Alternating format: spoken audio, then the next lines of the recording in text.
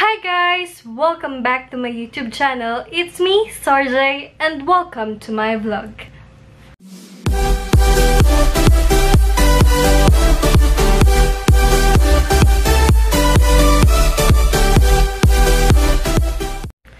Para sa vlog natin today, aalamin natin kung ano nga ba ang mga health benefits ng chia seed. So, ano nga ba ang chia seed? So, chia seed is small, tiny black seeds which came from Salvia hispanica plant, which is related to a mint. Way back before, this is a super important food for the Aztecs and the Mayans. And actually, the word chia came from an ancient Mayan word which means strength. So, ayun. Super important to sa kanila based dun sa nabasa ko dahil nag-provide ito sa kanila ng sustainable energy.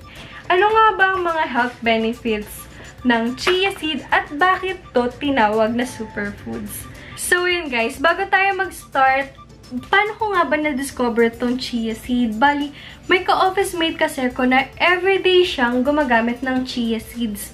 Sa water niya, sa oatmeal niya, then in-introduce niya to sa akin. Sabi niya, maganda daw talaga itong chia seeds kasi sobrang dami niyang nutrients. Then from there, naggawa na ako nag-research na kung ano nga ba ang mga health benefits na pwede nating makuha dito sa chia seeds. Nakalagay kasi dito na chia seeds is nutrient-rich and superfood. Bakit nga ba superfood? So, sabay-sabay nating alamin kung bakit nga ba tinaguriang superfood itong chia seeds. So, yun guys. Sabay-sabay nating alamin kung ano nga ba mga benefits na makukuha natin from this chia seeds.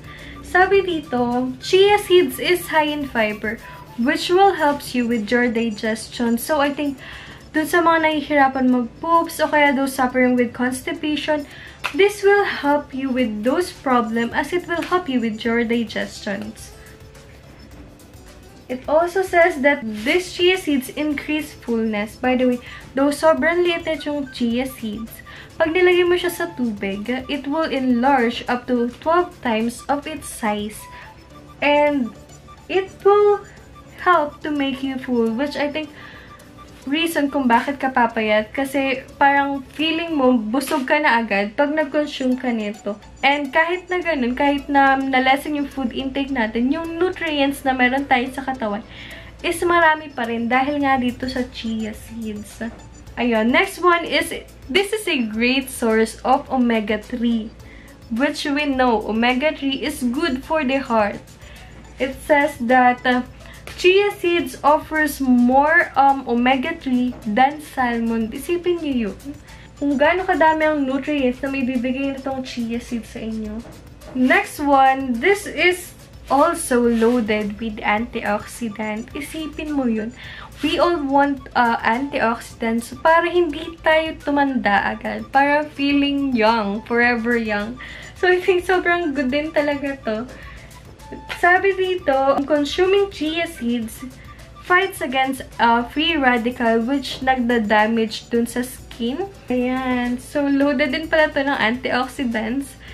Kaya, bilang pampapayat, pampaganda pa. Next is beneficial to bones and teeth. Chia seeds contains a lot of calcium which makaka-help sa teeth natin and bones. Imagine that. Everything in one. Next that we have is blood sugar regulation. Adding a serving of chia seeds to your meals slow down digestions and has been shown to prevent blood sugar spikes in diabetics. It's really amazing.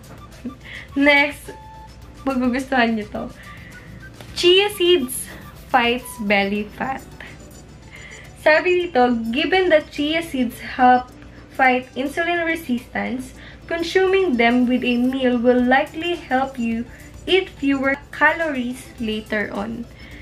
That's why nakakatulong din siya para mabawasan yung mga taba natin.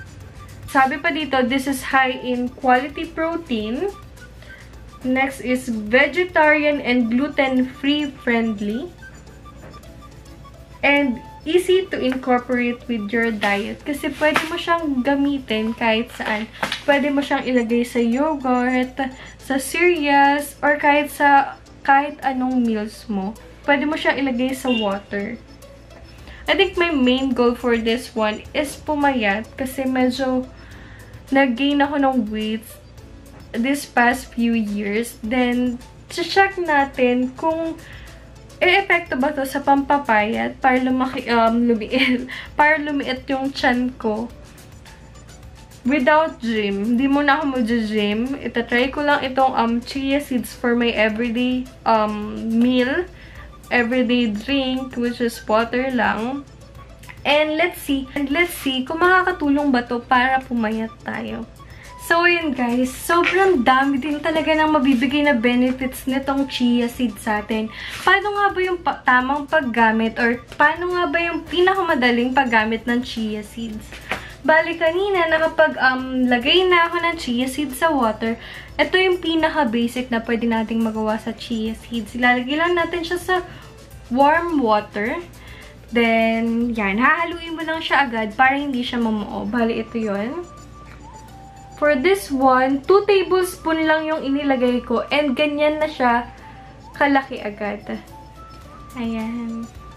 Yung iba, kinikip nila overnight.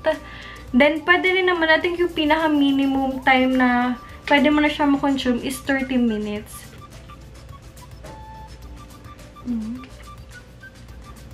By the way, kung tatanungin nyo kung anong lasa ng chia seeds, wala siyang lasa.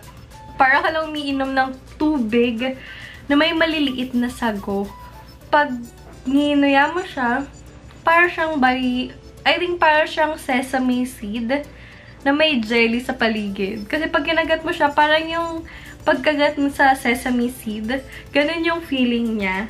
Pero wala siyang lasa. Para ka lang talaga umiinom ng sago. Tubig na may maliliit na sago. So, ayan.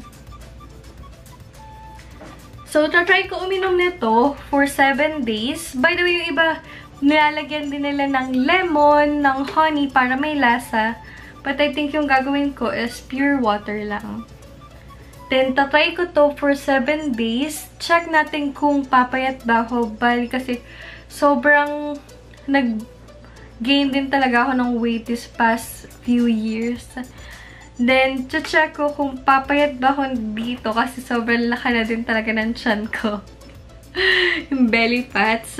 Check ko kung mababawasan ba yung belly fats ko dahil dito sa chia seeds. So, sobrang helpful and sobrang happy ako na nahanap ko tong chia seeds nito. Di lang dahil sa pampapayat, kundi dahil dun sa mga nutrients na pwede kong makuha dito sa chia seeds nito. So, yun guys, dito na magtatapos ang ating video about this chia seeds. Then, hope may natutunan kayo about this one. Then, try natin after 7 days. Bali, mag-vlog ulit ako after 7 days. Ipapakita ko sa inyo kung ano ba talaga naging epekto ng chia seed dito sa akin. Kung pumayat pa talaga ako, kung may epekto ba siya sa skin ko. Obserbahan ko yun.